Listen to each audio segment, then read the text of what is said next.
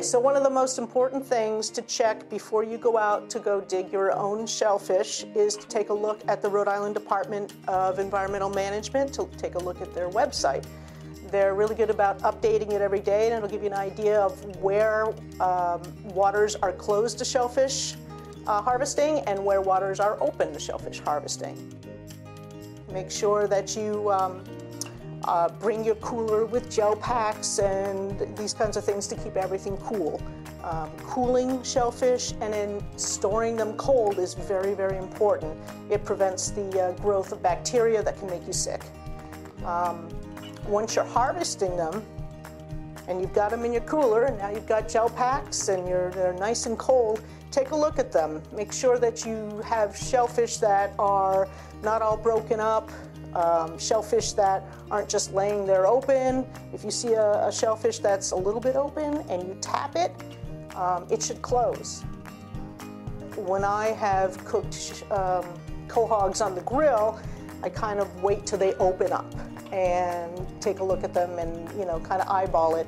But if you really want to be careful, the truth is a handheld thermometer stuck in the meat, it registers 145 degrees or hotter, you're all set.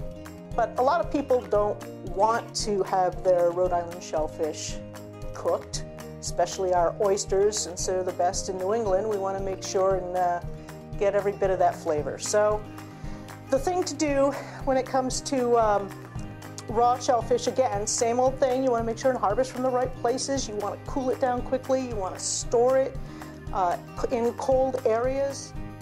Also, when you bring it home and you put it in your refrigerator, make sure that you're not storing it over open food.